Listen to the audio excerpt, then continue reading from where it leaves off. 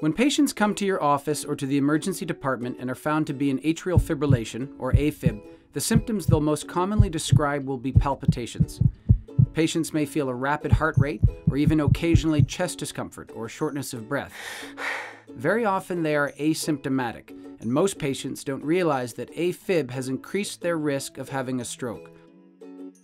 Stroke risk prevention is the key issue in AFib and needs to be emphasized as such. It is important for patients to understand that 30 to 50% of AFib strokes are fatal within 1 year, and 60% of them are disabling. This is roughly double the numbers that we see with non-AFib stroke. Stroke risk in patients with AFib far exceed the risks associated with hyperlipidemia and hypertension that we are so good at communicating to our patients.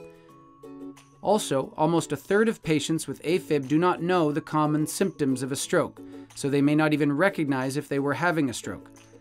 On the positive side, the evidence does actually show that a conversation about the importance of stroke prevention will improve this care gap for our patients.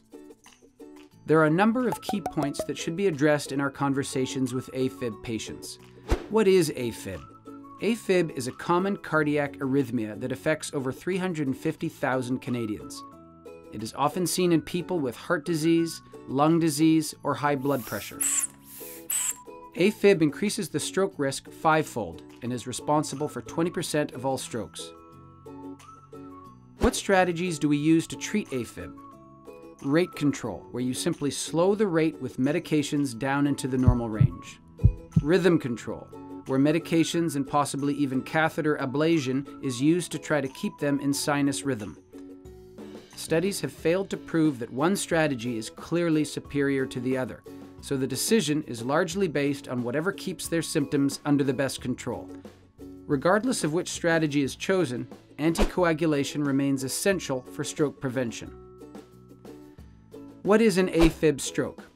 Most commonly, a blockage in an artery preventing blood flow to the brain. In the case of AFib, this blockage comes from a clot that has traveled from the heart. What should a patient watch for to know if they might be having a stroke? Most common stroke symptoms include weakness or numbness on one side, difficulty speaking, and/or visual disturbances. What should a patient do in the situation of a stroke? Call 911 and get to the closest hospital right away for treatment of the clot. What might life be like for a patient who has had a stroke? It may have little long-term effect, but many patients die or are left disabled, which is why prevention is the key. What is a patient's risk for stroke? CHADS-2 or CHADS-VASc scoring can calculate stroke risk, and new Canadian guidelines for stroke prevention in atrial fibrillation make this easy, i.e. treat if over age 65 or any other risk factor for stroke. And how can a patient reduce that risk? Anticoagulant medication to reduce stroke risk by at least 66%. What about just ASA? ASA doesn't reduce the risk of stroke as much as anticoagulants, only 33%. Patients will have questions about bleeding risk as well, and we can use tools like the HAS-Bled score to show our patients factors they can alter to reduce their bleeding risk. But it's important for them to understand that the evidence supports that reducing the risk of stroke is more important than avoiding the anticoagulant to reduce the risk of a bleed. We can usually manage any bleeding that might occur on anticoagulants, but once a stroke occurs in an AFib patient, they have only about 1 in 3 chance of a good recovery. The evidence supports the use of anticoagulants in stroke prevention, and Canadian AFib guidelines endorse that approach. Often, physicians will overestimate the risk of a bleed but underestimate the risk of a stroke, so anticoagulants are often underprescribed for AFib patients. Interestingly, from a patient perspective, a paper published in 2014 showed that patients fear the risk of a stroke more than the risk of a bleed. Although they would rather have a minor stroke than a major bleed, patients reported that they considered a moderate stroke to be as bad as dying, and that a major stroke was even worse than death.